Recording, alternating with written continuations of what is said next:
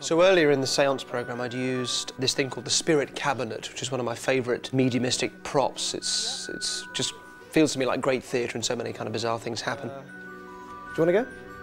Me? Mm-hmm. Yeah, okay. Okay. Okay, cool. And it was through performing that I got to know Ian Sharkey. This is my first year of university, and I got asked to be on the seance, which was like a really clever ghost train. It really felt that at the time.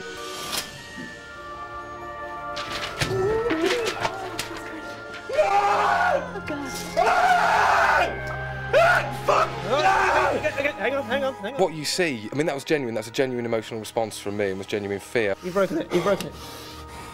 What happened? What happened? I don't know. I just needed to get out. I don't feel right. That's really weird. Talk me through it. I remember really feeling, I have to know how he does that. I've just got to know. Ian was studying creative writing, so I said to him, do you want to come and write on the show? Yeah, no. And that was it. We became great friends, and now he's my creative other half.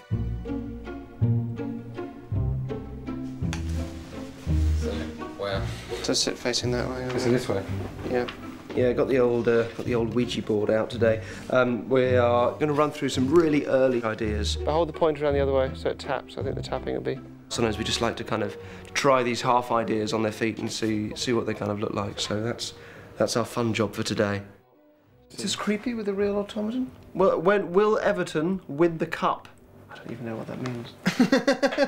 I think the one thing that really hits you about Derren is his sense of humour. You know, it's when you're working with him, there are days when we're crying with laughter, and then from that, these weird ideas will come. But it's like that every single day, you know.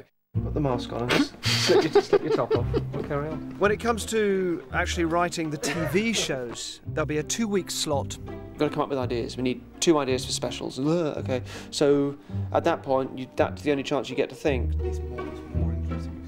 The writing process with Derren is really interesting. You have to start with the end, so you've got to start with the final stunt and then work backwards to a logical beginning.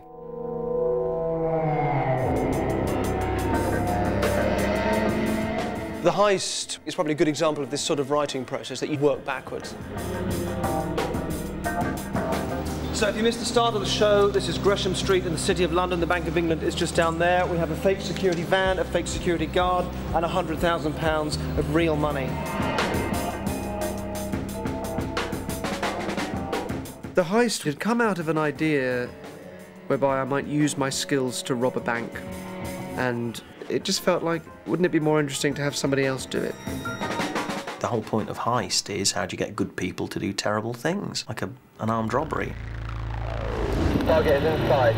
Target is in zone 1. Everything from day one right to the final stunt has to be massively stage managed. You know, every tiny nuance has to be thought out. And cue car. So the car goes past with the music blaring, and there's the colour green and the "Do It" slogan on the poster, and all the triggers create what could be a potentially criminal urge. It was really, really exciting. Excuse me, mate. Put down. Tell you what, mate, you try anything and you're dead, all right? If you've got family, fucking put it in this. Mate, if you move, I swear to God, you're dead, mate.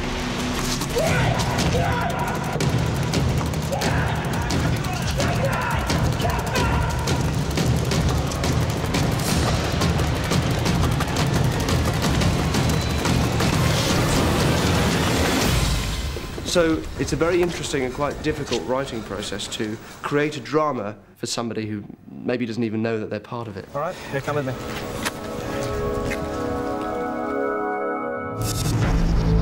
I'd see you lurking.